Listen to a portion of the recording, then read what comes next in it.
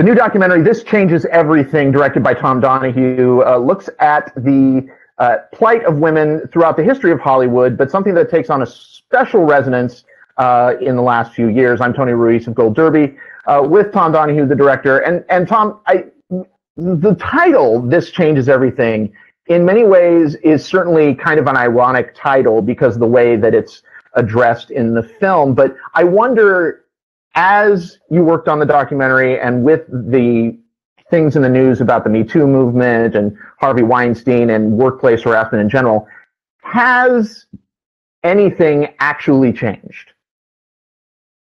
Yes. I mean, even my executive producer, Gina Davis, thinks that, and Gina's very cynical about these things, thinks that we may be at some sort of a tipping point. Now, are things going to change for women behind the scenes in terms of workplace discrimination, in terms of opportunities as directors? We are seeing an uptick, mostly in television. However, we do occasionally see these upticks when there's a lot of attention, when there's a spotlight put on the issue. But then a lot of times when that spotlight goes away, the uptick goes down and we go back to where we were. So I'm a bit cynical about that. And I'm not sure if we are at a tipping point or not. I'm certainly hoping we are. So you brought up the fact that we're seeing that change mostly in television. One of, I think, the most fascinating parts of this film is, the way that, you were able to get, an actual network head, John Landgraf of FX, who actually did look at this information about the lack of a female presence, particularly behind the camera, and started instituting change. But yet he's really kind of the only studio head or a person in a real position of power to really go, yeah, you know what? Hey, I screwed up. First of all, how were you able to get him on camera? Why do you think there aren't more people, both in television and film, that aren't making the same change based on the success he's had? Well, those are two different questions. So it's hard to get men in general, I found, to go on camera, to go on the record about this issue.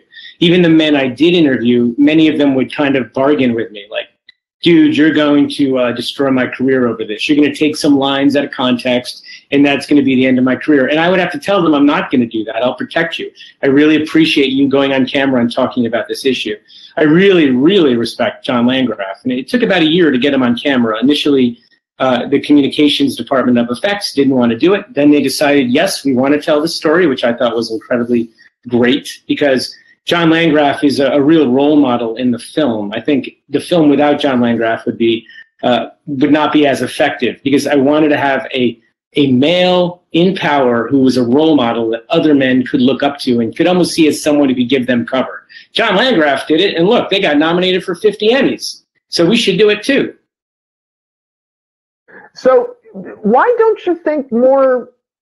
You have this success story at FX, and even if television is making more headways than certainly the film industry is, why is there still the hang-up? Particularly, one of the things you talk about in the film is how, in the days of the silent era, where there were a lot of women at the forefront. There were a lot of women directing their own films and making money off of their films. And then all of a sudden this change, they kind of disappear from the scene.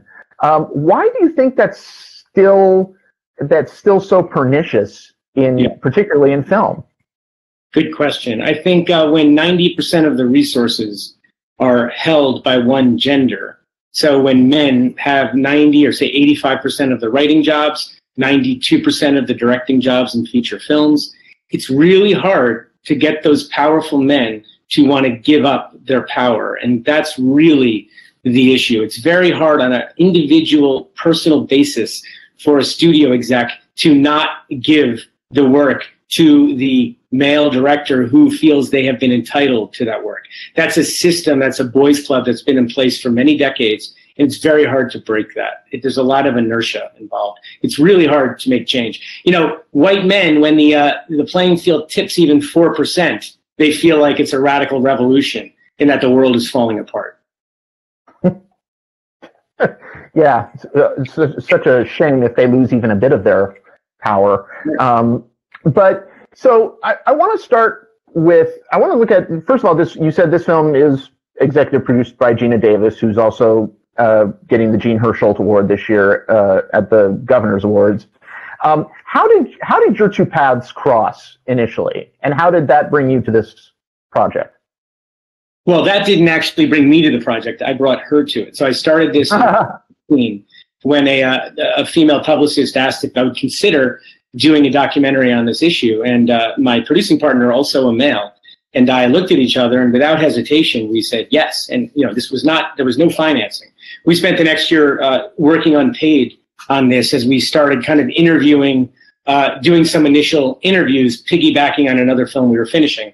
Then about a year in, I realized if I'm going to make a movie about workplace discrimination in Hollywood, how am I going to get an audience outside of Hollywood to care about this issue?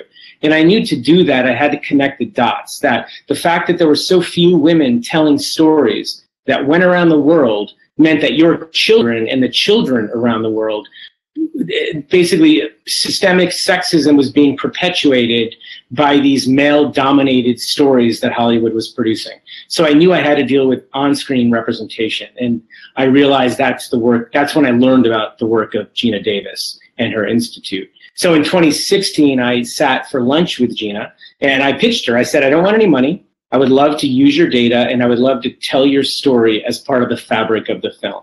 And she said, as long as the whole film is not about me and I'm a part of the story, I'm really happy to be a part of it. And she's been really supportive since.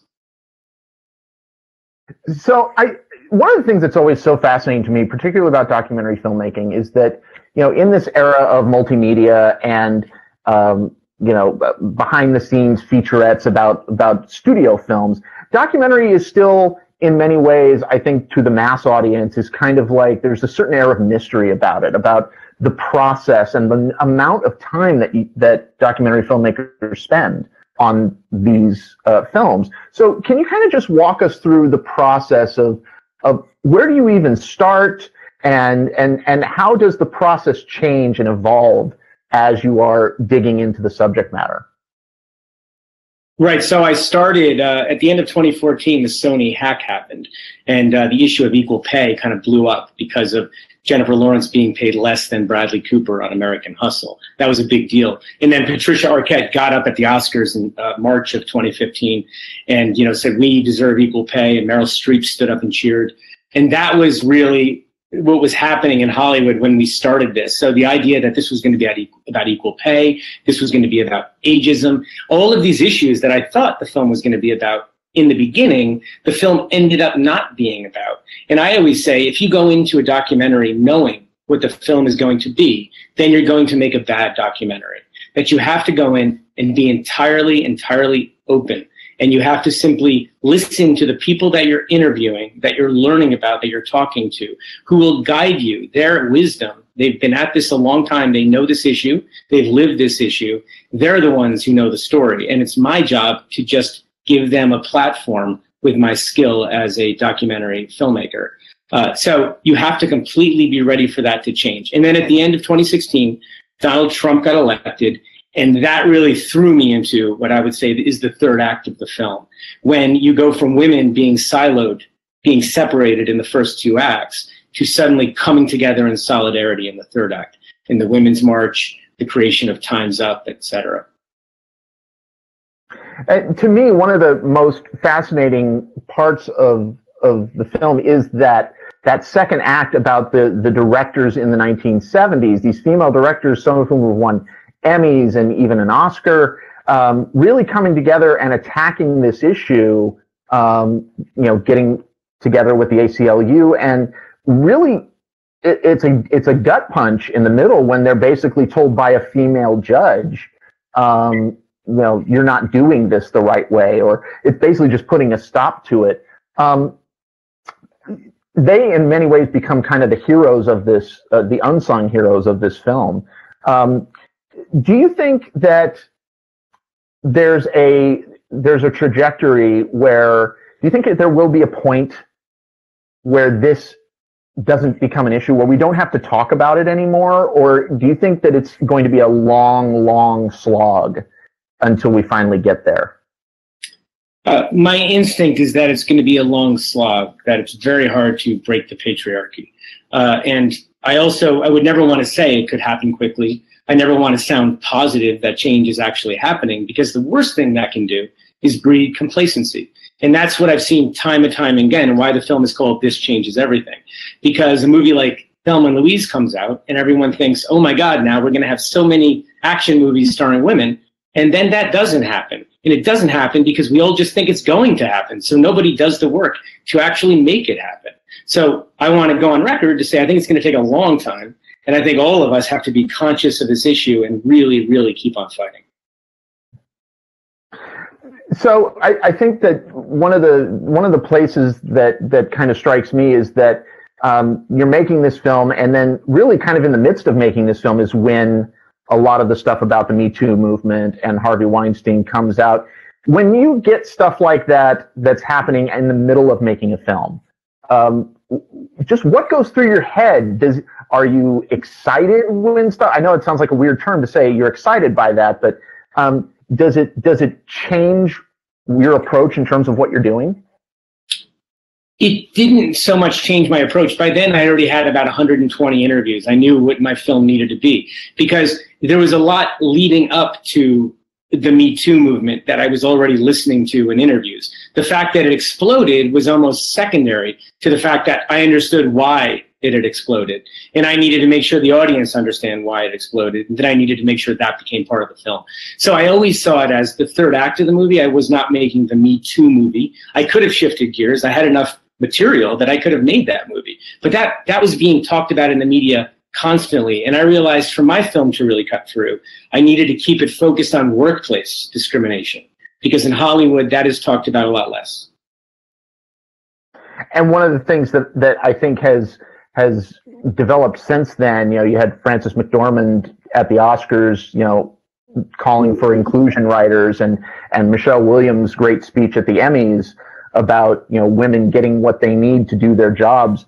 And I guess one of the things that is really kind of fascinating to me about not just this film, but your previous films, is that there's a certain kind of, I don't know if this is the right word, revolutionary quality to some of the things that you're talking about these changes, these institutional changes, whether it's thank you for your service, or casting by, which in its own way really talked about the gender issue. So what drives you to a particular subject?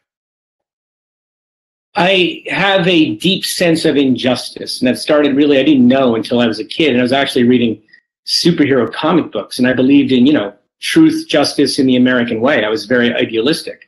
When I was 10, I saw the movie Gandhi, and then I saw the movie Gandhi about 5 times in the theater. It's like I wanted to be Gandhi. I just had this incredible sense that the British should leave India because they don't deserve to be there. So with that in mind, when I became a filmmaker, initially I wanted to be Scorsese, Spielberg, but then I found out when I was in film school, that's not what I wanted to do. I actually wanted to fight injustice. So for me, any topic that relates to that in any way I can help lessen the amount of injustice, that's what I want to do with my filmmaking. And that's what I've done over several films at this point. So with that in mind, are there other topics that you're just going, oh, I got to tackle this one. Oh, I got to get on this one? Yeah, so right now I'm wrapping a documentary on gun violence in America that is set amid the legislative battle over the red flag bill in Colorado. And I've been filming there for the last year. We are also, my company's producing a documentary on the youth movement around the climate crisis. So those are what we're doing right now. And I'm doing a documentary on Dean Martin, just for fun. Wow, I did not see that one coming. I was like, gun violence, climate change. Dean Martin. I still do these quirky little documentaries also. It's just you have to. You can't take on huge systemic institutions every time you make a film. It will tire you out. Well, Tom, congratulations on the film. It really is, I think, a really important topic that could not be more timely, and just so well done. Thank you so much, Tom. The film is This Changes Everything. Where can people find it, Tom? Right now it's on Amazon, it's on iTunes, it will be on Stars December 16th on cable. All right. And Great. It's on Vudu and all those different platforms. Well, congratulations. Really great job, Tom. Thank you so much. Well, thank you. Take care.